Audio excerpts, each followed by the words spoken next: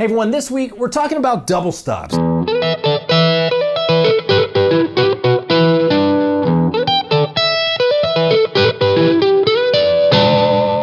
know, doing something like that, you don't have to solo with just single notes all the time. Double stops are an awesome way to add a lot of harmonic texture to your lines. So we've got a killer jam track this week. By the way, at Guitopia.com, the rest of the year, September, October, November, and December, our jam tracks were recorded live on the Steve Vai European tour. Jeremy Colson on drums, Philip Bino on bass, myself on guitar. So Guitopia members, for the rest of the year's worth of jam tracks, get to jam with the Vai rhythm section. Just a cool little thing happening here at Guitopia.com.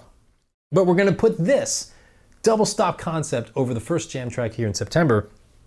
E minor situation, E Dorian E minor situation. Really fun to jam over. Of course, you can throw in your minor pentatonic, your minor blues.